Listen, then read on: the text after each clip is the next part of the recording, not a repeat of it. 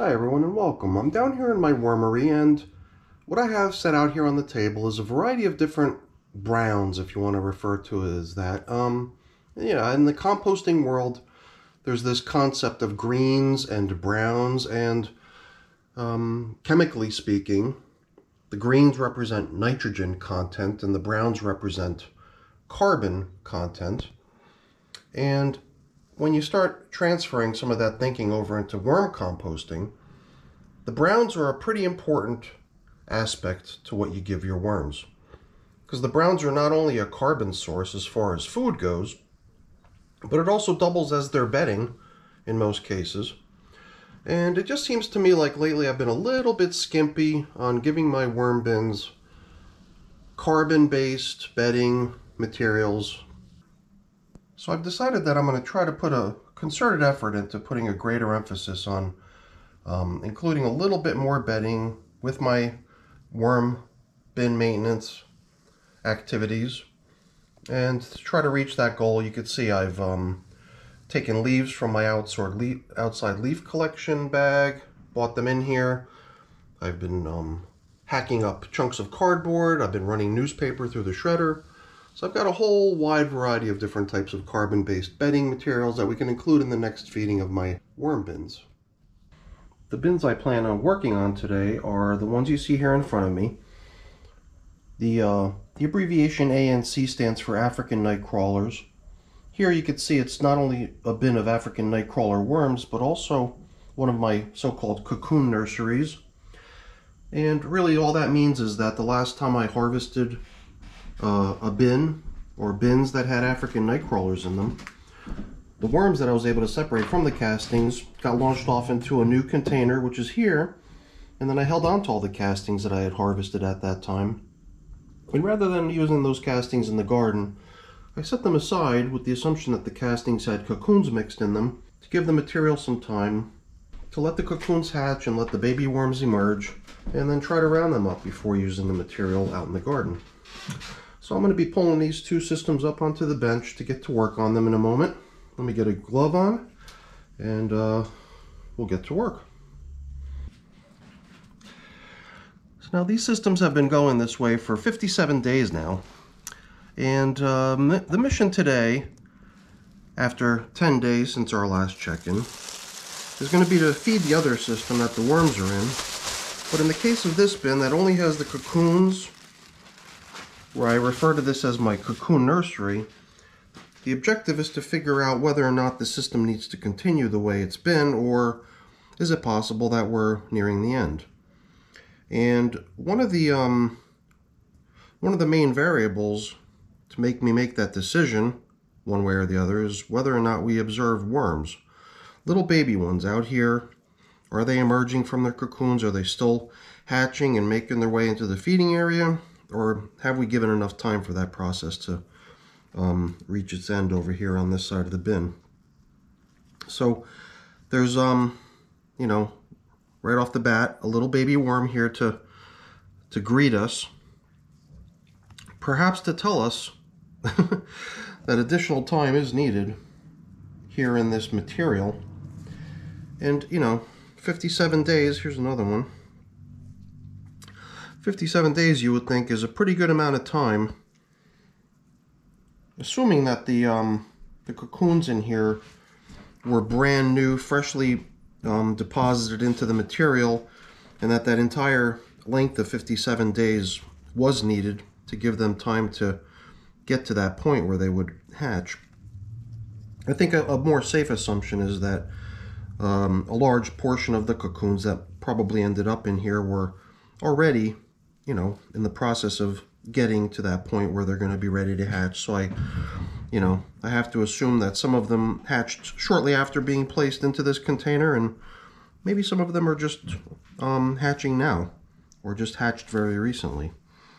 And it's those that might warrant a little bit more time to give the worms a chance to make their way over into the collection area.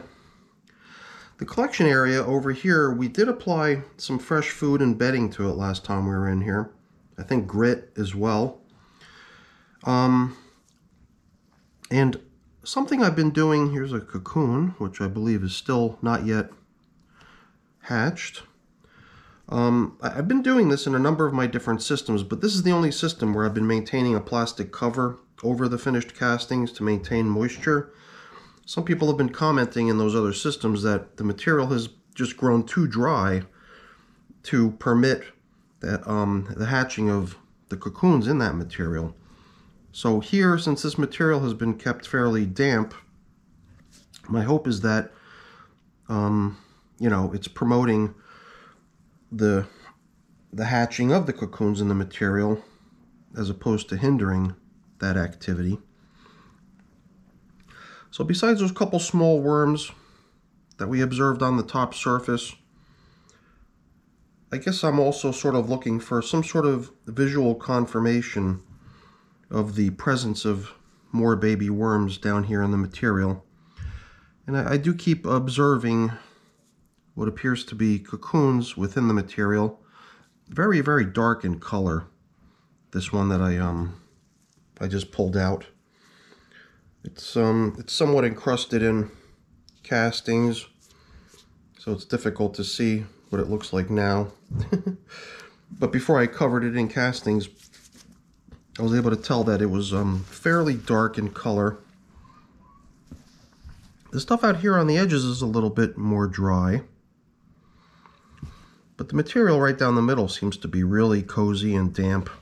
Stuff that you would imagine the worms to be pretty comfortable in. And hopefully it's just the absence of food that triggers the reaction within the baby worms to go seek a food supply that's perhaps a little bit more generous, which would be over here. Really, really light colored cocoons are the ones that were just very recently deposited into the material by the worms, but the really dark colored cocoons are the ones that are nearing the point in time when the baby worms are going to emerge from them. So I've repeatedly said every time I've gone in here to inspect the material that I'm in no particular hurry to let this process, finish.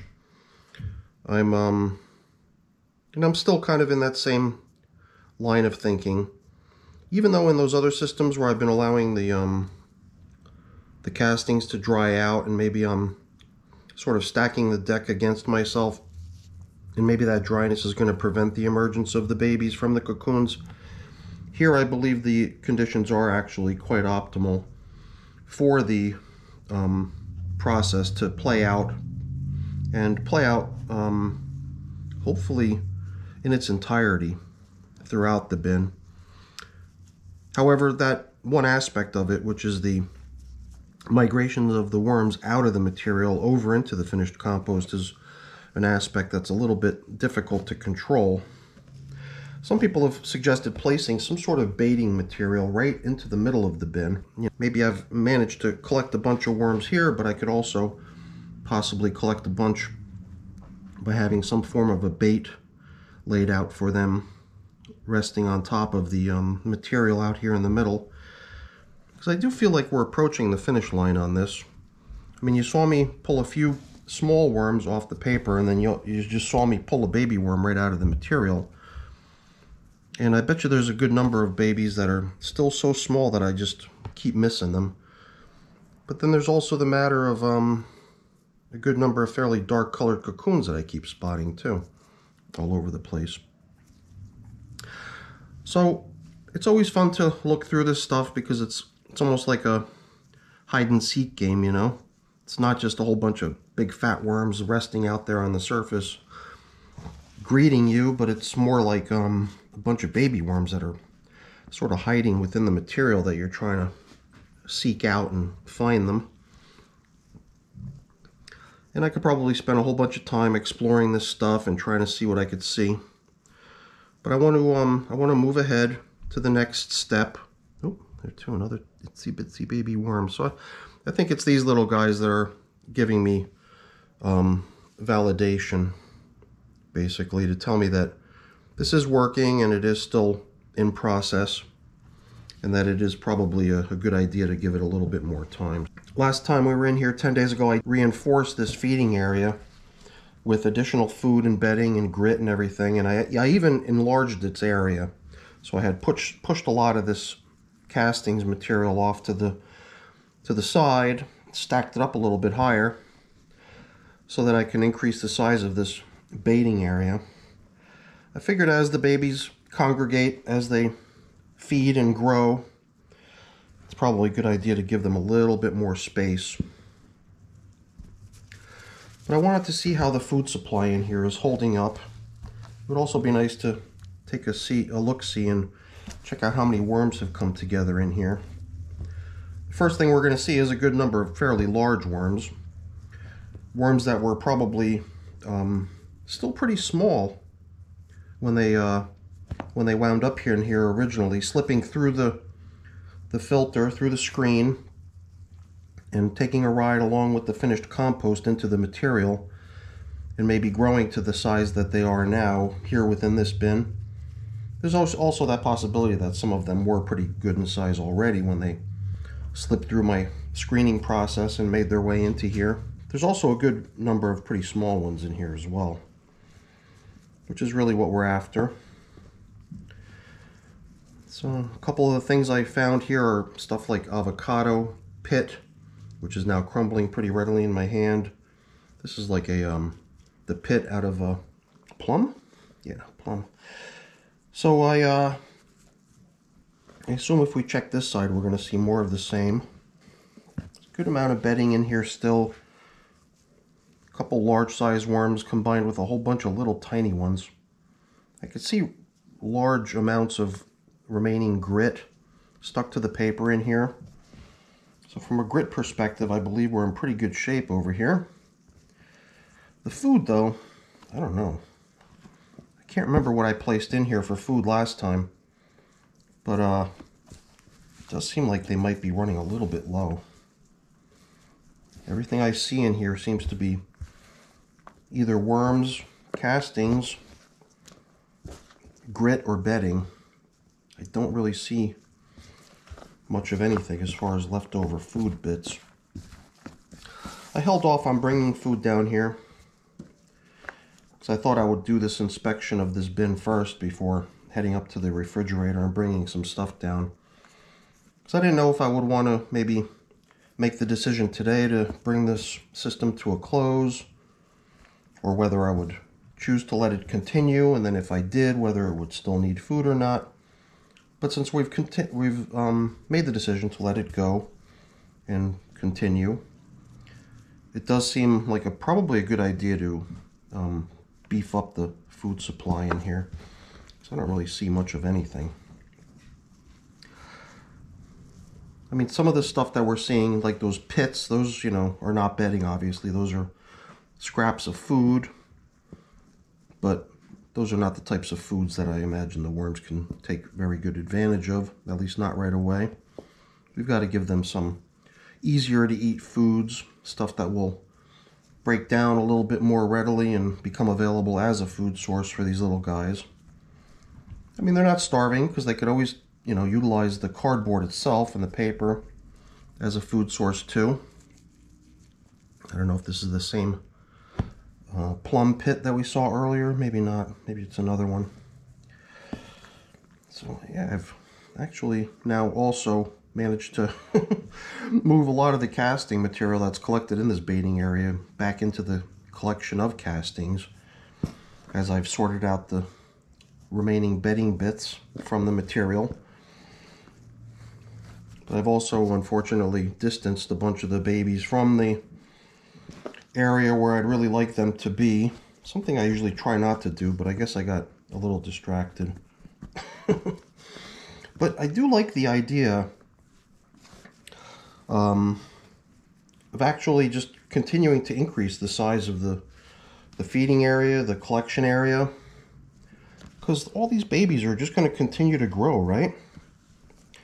And eat. So giving them more space makes good sense, and giving them food makes good sense. So maybe we'll just do one more expansion of their space, but we'll do so on a somewhat grander scale today by increasing the amount of material that we use to set this up by a whole lot. And that should definitely increase the attractiveness of this side of the bin for them, hopefully. So let's see, how are we going to do that? I'll start out by laying in some of the bedding we're going to use, but then I'll have to pause for a moment to go upstairs to get some food. I'll get the food that we're going to feed the adult ANCs with in the other bin, but I'll also bring some stuff that we can include for these little guys. And then maybe we'll even enhance our collection technique here a bit by also bringing down a piece of melon and doing what a lot of the viewers have suggested, which is just plopping that out here into the middle and see what that does.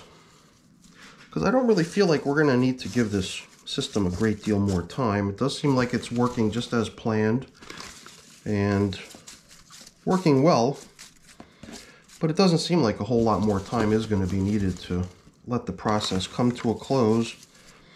Then at some point we'll be able to just haul all these little worms out of here, get them relocated into that other system along with the rest of their parents and grandparents and aunts and uncles and everybody. And then this material can get used out in the garden to nourish my plants.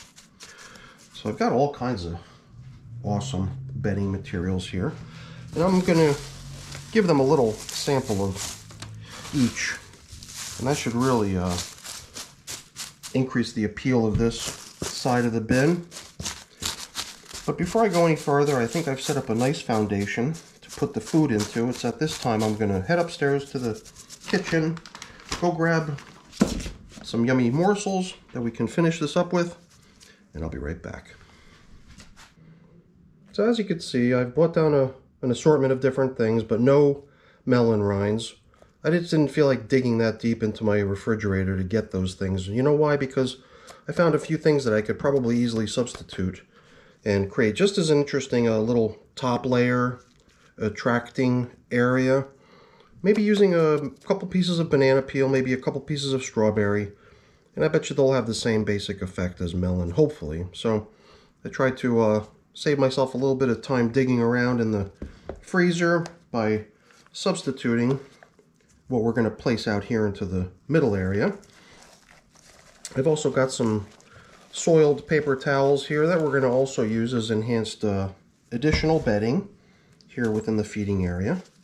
So I'm going perhaps a little bit over the top on applying bedding at this point, but in a way I'm almost treating this as the start of, I see some people use a method that I've never used, which is to sort of start establishing one end of the bin as like almost the replacement, and then just using the other end of the bin as sort of the source for obtaining finished castings from, and then treat it as almost a conveyor belt. Keep pushing the newest stuff over, and as it further breaks down, it gets abandoned by the worms because the more interesting stuff is over here, and then the finished castings just get removed from the other side. So I'm not necessarily adopting that as my method going forward, but this definitely has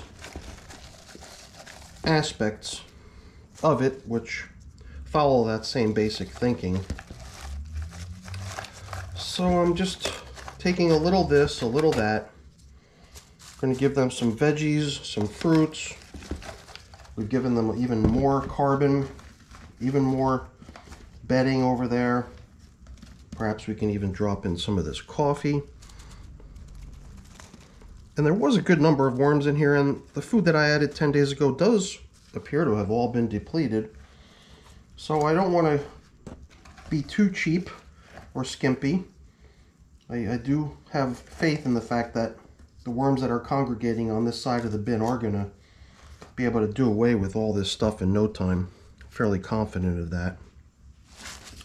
But for now, we're not going to go overboard. We're going to trust that these nitrogen-based kitchen scraps, combined with all that carbon-based food, is going to make for a nice adequate feeding to help spur on the ongoing migration of the baby worms out of the finished compost. So the stuff I'm sprinkling in now is crushed eggshell. Crushed eggshell is pretty important, especially for the baby worms. I guess just as important for all the worms. They need it to be able to digest the food in their gizzards. So to wrap up here, I'm going to even build this up further. So this is a little bit of a departure from what you normally see me do, because I'm usually really skimpy on the bedding. So I can almost see the comments now. I could see all kinds of people putting in emojis with clapping and thumbs up saying, dude, you finally got wise. And I don't know, maybe I just needed a kick in the pants, because I've had some issues lately where it just seems like excess moisture, absence of sufficient bedding, a whole bunch of variables have been leading up to some really bad outcomes, and I'd really like to try to turn that around. And maybe this is the start of some really good improvements. So we'll see.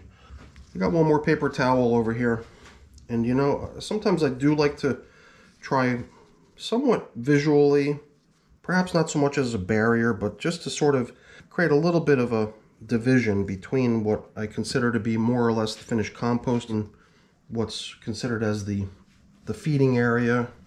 So I'm just going to use that little piece of paper right there as sort of our dividing line to help me better see where the feeding area ends and where the finished compost begins. Not to say that it would be very hard to see it visually, but I imagine some point in the future where I do want to be able to, you know, pull this stuff out and relocate it into the other active African nightcrawler system, and then harvest these castings.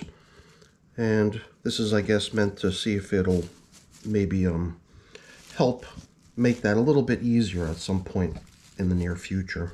So I guess the one thing we've done over here is kind of litter this material on the very edge with some bits of bedding and even a whole bunch of worms that got pushed out of the feeding area. But I think they'll get wise to where the action is, and they'll just make their way back over there. My only hope is that that piece of paper doesn't end up being an obstacle. My hope is that they'll just sort of nibble their way through it, or it'll soak through or something, or they'll just go around it, underneath it or whatever, and they'll be able to make their way over into the feeding area without that piece of paper towel becoming a hindrance. Sometimes I'll actually puncture whatever it is that I'm placing in there, but this time I've just not bothered. This is kind of a fun nursery bin, which I might just let continue on if we keep seeing this sort of results. If we keep seeing babies emerging, keep seeing babies appearing out here in the material, we keep observing fairly dark color cocoons that appear to still need a little bit more time to get, you know, to the point where the babies can emerge from them, then maybe we'll just continue on. Let me just get one more thing that I almost forgot that I'd really like to include here as well. So the stuff that I was referring to is this stuff right here. It's known as NEEM cake. Some people call it NEEM cake. The packaging says NEEM seed meal. And maybe I should have actually kind of sprinkled this stuff right into the food.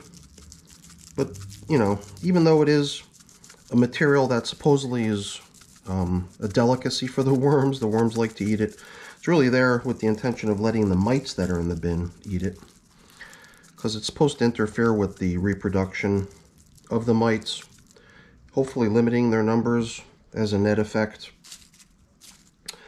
So I've been trying to adopt the use of this stuff in many of my systems.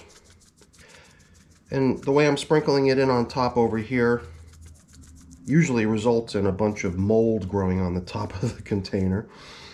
So it's for that reason I think I'm going to see if I could blend it in a little bit here. Even though the mites that I'm trying to feed it to are usually seen right there on the surface. A lot of people say blend it in, but maybe we'll even add a little bit more just to the surface and leave it there, even though we know that it's going to end up resulting in some mold on the top of the surface. next time we come back in here, that's fine. I'm not too worried about it. So the last thing we're going to do here is a little trick that some people have been suggesting, which is to place some yummy items right out onto the top surface for the worms to be attracted to. And it seemed to me like a couple high sugar items such as strawberry bits as well as banana bits would probably have a really nice effect. Possibly drawing baby worms over into this general area versus needing them to make their way all the way over to the feeding area. So I feel like I've taken a tremendous amount of time over here because it was fun. I don't know. I definitely enjoyed this check-in. Things do seem to be working as hoped, working quite nicely. And you know, it's at this point I'll usually ask people to contribute their ideas and what their thinking is in terms of what they're seeing here. Do they think what I'm doing here is the right thing? Am I following the right steps to get the types of results that I'm striving for?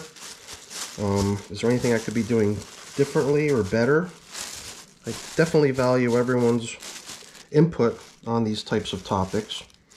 I mean, it's the reason I created the channel in the first place, was so that I can get feedback and input from the viewers on what I'm doing right, what I'm doing wrong. So hopefully everyone agrees that what's going on in here is looking good and is producing the desired results and is, you know, proceeding as it should. So let's go get the adult worms out here and give them the rest of that food that I bought down here.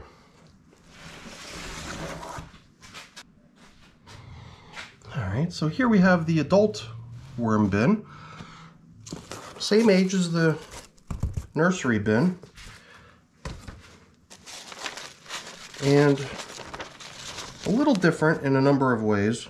Does not have plastic coverings. We halted the use of plastic coverings last week when we started to sense that maybe things were getting a little bit exceedingly damp in here, so we thought that we'd give the material in here a little opportunity to begin drying. And that was also the rationale behind coating the top surface with a whole bunch of leaves last time we were in here. So I'm going to do what I normally do, which is kind of go through almost the entire bin, inspecting how things look, just to get a sense of the bin's overall well-being. So right away we're observing worms kind of hanging out throughout the material down here in the corner. Over here too, we're just kind of continuing with just an overall general inspection of the bin. Does seem to be a little bit dry, but as I make my way down to the lower reaches of the bin, there appears to be a good amount of moisture down within the material. And worms hanging out within it too. Not a dense, huge number of them, but they're in there. So they're not put off by the lack of moisture. I've been running my bins really damp lately for the past, I don't even know at this point, perhaps even more than a year now. Ever since I kind of discovered the whole concept of covering my bins with plastic. Something that I had never ever done up until about a year and a half ago.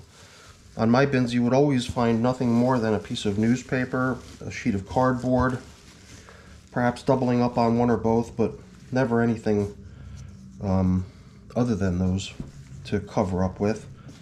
Always allowing for moisture to somehow sneak out, but I never really ended up with bins that were dangerously dry. People did often comment on my material as being a little bit perhaps drier than normal, but I always felt like I had really good results back in those days. And even though it was really intriguing to see how the worms really favored the additional moisture that's created throughout the bin with the addition of the plastic coverings, leaving even the top surface very damp and appealing for the worms to hang out in. I think that the excess moisture also has the potential to bring with it certain drawbacks too. So I'm trying to wean myself a little bit off of the thrill of having really damp top surface and a whole bunch of worms hanging out there on the surface. And I'm trying to run my bins a little bit more dry now. And you can see this bin is already starting to benefit from my revised thinking on bedding.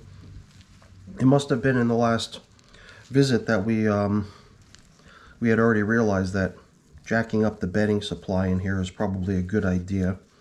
So you can already see that there's a good amount of leftover bedding in here from last time. The last time we checked in here, this orange was still holding together. It was a half of an orange within its peel, holding together quite nicely, but now it's kind of falling apart into its individual segments, which is fine. I wasn't really striving to keep it as a single object. And that's actually going back to not the last feeding, but I believe the feeding prior, or maybe even the feeding prior to that. But when I tried to, I did revisit the video from the last feeding of this bin, but I had technical difficulties. The camera, for whatever reason, just stopped recording. That was interesting. When I said those last two words, the camera stopped. And I wonder if I might have just said those two words and maybe I caused the stop of the recording. Yep, I did it again. So it seems like I've really got to be careful to limit my use of those two words. Otherwise, the camera will just keep stopping and interfering with my work here. It's funny, I guess I'm still just sort of getting used to having a camera that responds to voice commands. So it's basically always listening, and when it hears certain things, it reacts. So I'm just going to have to be a little bit more careful to limit my use of certain words, such as those, while I'm working in my bins. So I definitely like the way the material in this bin is really nice and loose and flaky, even where the most recent feeding's been placed. But let me just complete my thought before all that mumbo jumbo with the reactions of the camera distracted me.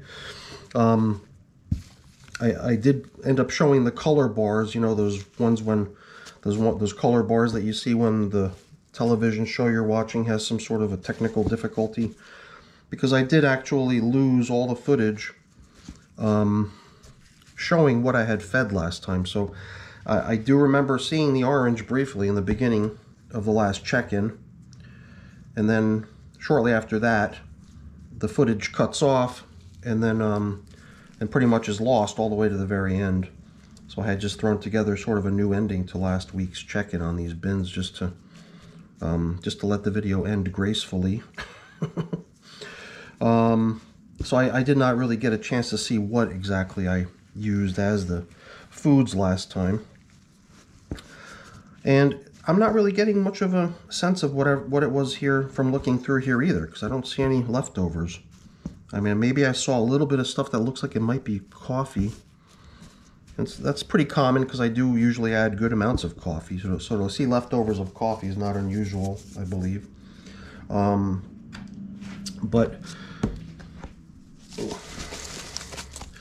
nothing else other than that orange that definitely dates back to prior to the last feeding. So here we go, trying my new thing with much more bedding these days. And let's just start dumping in today's feeding. Not only strawberries, not only banana peels, all frozen, but also just random small scraps of stuff. Some peels from cucumbers, some stems of different types of veggies, and all kinds of goodies for the worms. So let's sprinkle in the remainder of the coffee for these little guys, and even more bedding. They're getting the coffee filter too. But you know what? I'd also like to make sure I give them grit. I like to put it right onto the food that they're getting, or near the food that they're getting. And I've also got this neem seed meal.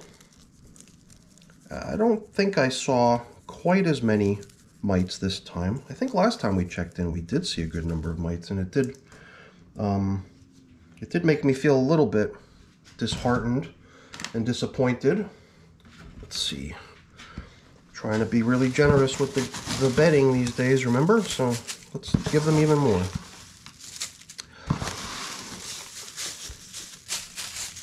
I don't know about this though. So I want to try to include grit with the feedings to help them along. And oops, I almost forgot. We still got a little bit more food even.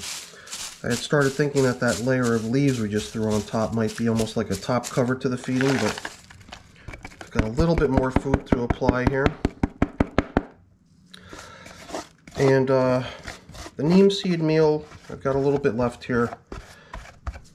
I don't know, maybe it is working. Maybe it's actually hindering the ongoing reproduction of the worms. Not the reproduction of the worms, the reproduction of the mites. So I'm going to keep on using it. The one thing I've definitely heard from others though is that they're not using the neem seed meal, they're using the neem seed oil, and they've had much quicker positive results than I've seen so far. So maybe just, you know, having the neem seed meal helps sort of in a long run, kind of in a long term. Including it with feedings on a regular basis, but if you need to really address perhaps a chronic issue in a shorter period of time, then maybe the neem seed oil is the way to go. So, and I think there is a distinction between the types of neem seed oils that you can get as well, because I bought neem seed oil and didn't have luck with it, and some people have pointed out that you need the cold-pressed neem seed oil if you want it to work in this way to battle the mites in your worm bins. And the stuff I purchased was not cold pressed, so maybe that was the reason it didn't produce the types of results that I'd been hoping for. So you know, I don't know why I put this to the side. I had actually hoped to sort of hack it up and throw it in here as additional bedding, but you know what? I think we're good. I'm gonna actually use it as something that I often do anyway, which is indicate where I fed by putting a coffee filter down. Part of my part of one of my silly traditions that I've kind of not really done as frequently lately as I could. So I've got a little bit more of this neem seed meal here. Oops. Yeah, if memory serves me correctly, there was a whole bunch of mites cruising around in this bin the last time we checked in, and I just don't get that same sense. Like maybe either the neem seed meal is helping, or maybe the boost in bedding is helping, or maybe a combination of the both. But I'm really pleased at the fact that I'm not taken aback by, you know, a swarm of mites cruising around in my worm bin. So it's a relief, I've got to say. So now lots of dry bedding, lots of cardboard, lots of stuff in there. But correspondingly, a good amount of frozen fruits and veggies too, which will also be emitting moisture, hopefully creating a nice balance in here. So we'll see how things look. But for now, I'm going to continue down the road of covering with newspaper, covering with cardboard, and, you know, allowing the bin to run a little bit drier than you've seen in my videos recently. So, the worms in here looked happy and healthy, and we've given them a lot more surface area and volume within the bin to move around by adding all this extra bedding. And I'm just going to continue this way and see if I can start restoring some of my older ways, running bins a little bit dry, using a lot more bedding. Those things had worked for me really well in the past, and it does seem like it might have been a mistake to turn my back on those practices. So we'll see if this this bin can possibly start showing us that we're on the right track again. And I will be doing this in all of my systems, I believe, so you'll see more of it going forward in the future. All right, everyone, that's it for my ANCs, African night crawlers. If you enjoyed the video, please remember to leave me a thumbs up. That's always really appreciated. And if you haven't done so already, please also consider subscribing to the channel too. That's really appreciated as well. All right, everyone, have a great day. Thanks for watching.